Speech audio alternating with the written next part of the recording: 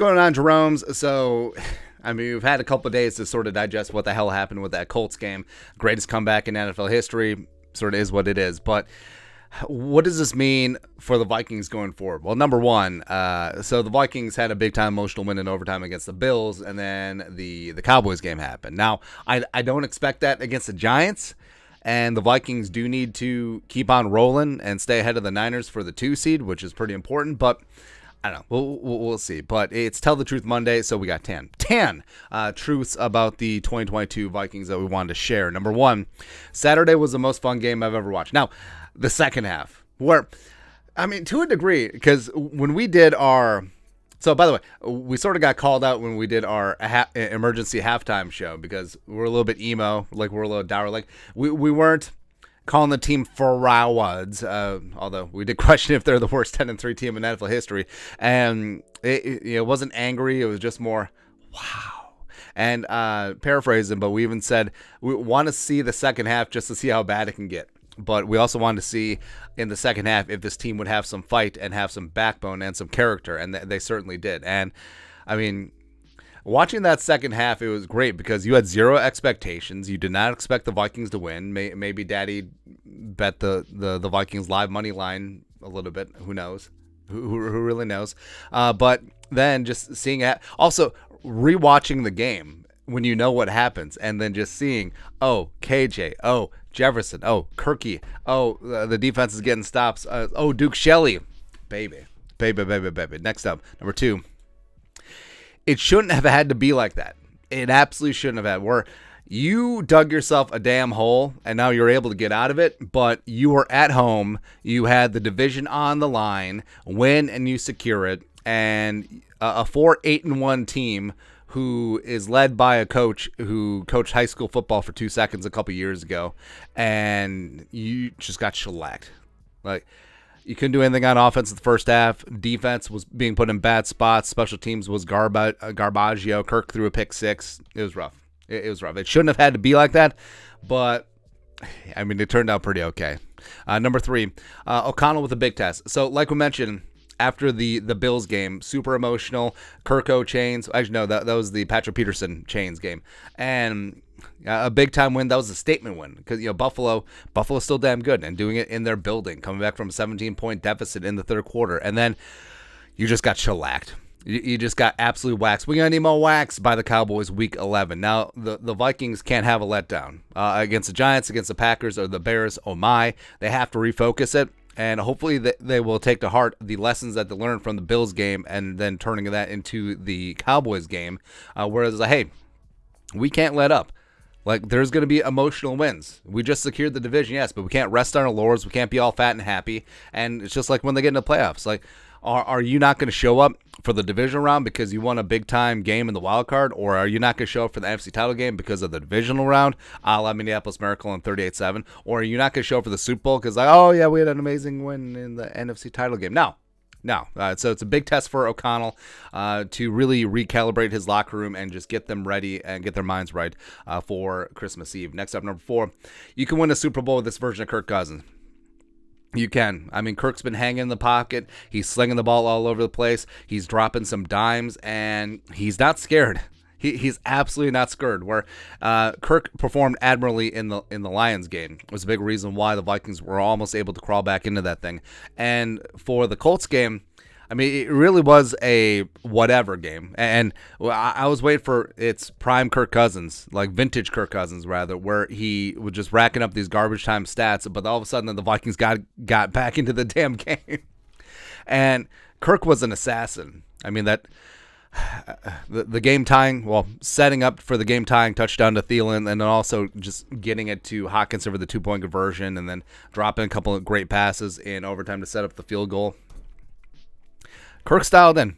Kirk is playing some of the best football of his career. He is extremely clutch. He has 7 fourth-quarter come-from-behind drives or game-winning drives, and it's just amazing, man. Next up, number 5, the defense amped up their aggression. Ed Donatell and company did pressure Matt, or they did blitz. They sent an extra rusher on Matt Ryan, 40.5% of his dropbacks on Saturday, and that's exactly what they have to do. And a part of it was the game plan. Like you saw in the first half that they were amping up their blitzing. They're playing a little bit more man, but In the second half, it turned into desperation because they had to get pressure. They had to try and do something. They had to be aggressive. They just couldn't sit back in their shell and let Matt Ryan pick them apart or let Zach Moss run on them. So in a weird way, we got the defense that we wanted because of piss poor situations. Now, hopefully O'Connell and Donatel and Pettin see this as like, hey, that's the way we got to play defense no matter what the score is the rest of the season.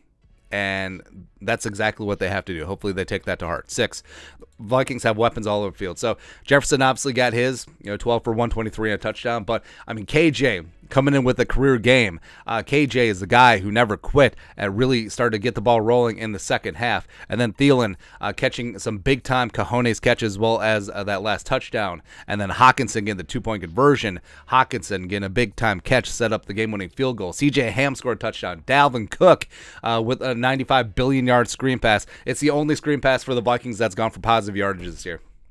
I swear. Also, Ezra Cleveland, watch the Dalvin screenplay again and watch Ezra Cleveland just absolutely hustle his ass down there and get number 4 in the end zone. It's awesome to see. I love it. Number 7, players are not taking the North for granted. And I know a lot of people sort of say, it's like, oh, well, the Eagles are wanting to win the conference and the Vikings are fine winning the division. Blah, blah, blah. That's the first goal of every single team. Win your division. Take care of your business and then go from there. Because guess what? You host a playoff game at minimum. Guess what? You can move up in the seedings. And then guess what? It could be home for you, potentially in the playoffs, and the Vikings secure the 2 seed. If something weird happens at Philly, Super Bowl comes through Minneapolis. How crazy is that? But, I mean, the players, you heard Eric Kendricks get emotional talking about it's been tough. It's been a while where, I mean, these guys have suffered, especially on the defense side of the ball, a couple of very lean years where they just simply were not getting it done. But now you secured the division and you feel comfortable with the leadership of O'Connell and Kwesi. And the veteran players know, like, these opportunities don't come by very often, so now they got to strike while the iron is hot. Number 8, special teams need to step up. So last couple games, there's been a lot of coverage issues, as well as they let the Colts bust that big kick return to start. Obviously had the block punt, which is no good.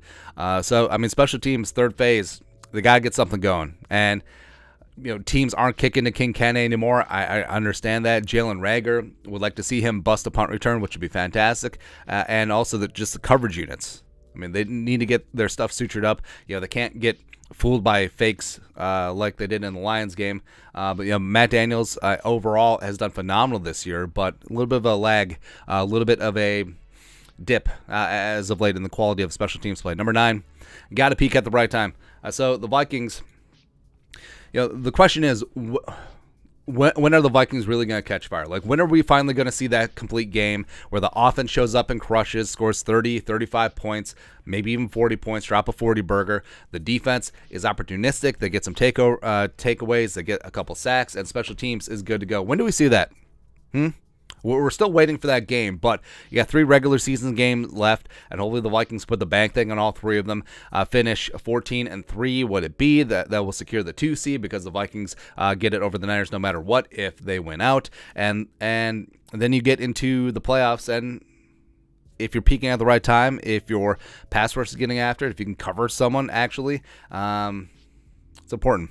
It's important. Lastly, number 10. This team does have some magic. Oh. There you go. Number 10. This team does have some magic. It really does. Where it's almost spooky when the Bills game was the second best game of the year. But no matter what happens, when the chips are down, I mean, this team with its back against the wall can just still get after it. Like, knock them down 7 times, they'll get up 8. That doesn't work, but it's okay. And offensively, they can go toe-to-toe with anyone. I think they have great leadership. I think Kevin O'Connell is a solid and competent game manager, which is rare for a first-year head coach. And it just seems like no matter what team is put in front of you, besides the Eagles and the Cowboys and maybe the Lions, that the Vikings will have a chance. And whether the Vikings come in, blow the doors off the other team, we haven't seen it yet this year, but we'd love to see it the rest of the way, especially in the playoffs, and are able to maintain that lead. Or if they get down, like until it hits triple zeros, the Vikings feel like they have a chance to win. and that makes them extremely, extremely dangerous. But that's it. That's 10 truths about the Vikings. Tell the Truth Monday. Let us know your thoughts and our thoughts in the comment section below. Subscribe for daily Vikings takes. Once worth of work. Put a little something in the Venmo. But till next time, Skol, production value.